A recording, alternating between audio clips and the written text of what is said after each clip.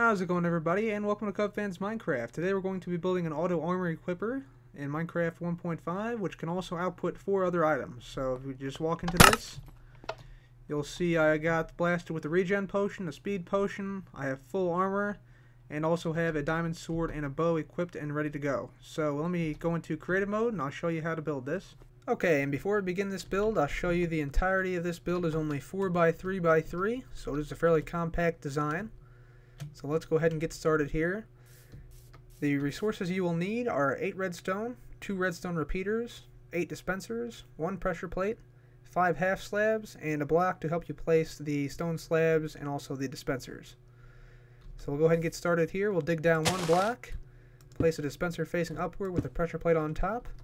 That's where we're going to stand to receive our items and armor. Then we'll come to the right one, dig a 3 block long trench, place redstone in there, redstone on top of that block. Next we'll place our dispensers, so 2 dispensers like so, 2 to the left, 2 to the right, and then also a dispenser facing downward, just like that. And we'll get rid of these 2 iron blocks because we don't need those anymore.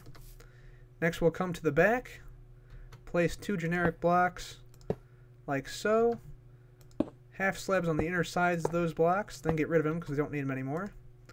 Redstone on top of the 2 half slabs, and then also place 2 more half slabs in the corners there next to the dispensers. Repeaters like so, and a half slab on the upper half of the dispenser there. Redstone on top like that, and we are done. All we have to do next is fill up these dispensers. I'm going to go ahead and put armor inside of these. I'll put some weapons in there and also some splash potions.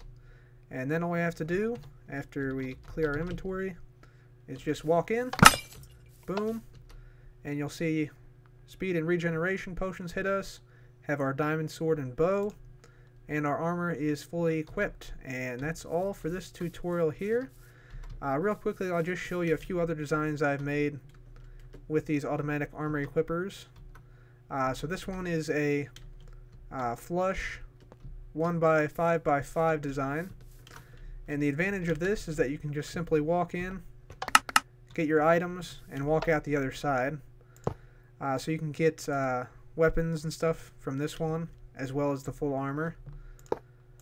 And that's the entirety of the design there. It's relatively straightforward. I think you can figure it out.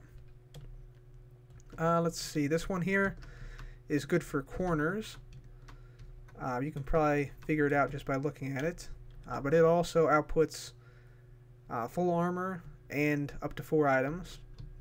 So it's very good, good design there. Only 5x2x4.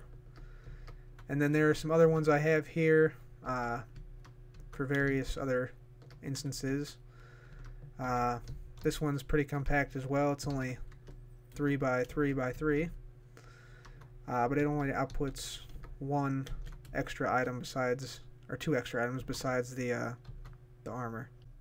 But I think this will be all for me today, guys. So thank you very much for watching, and please let me know if you want to see other tutorials like this. This has been Cubfan. Goodbye.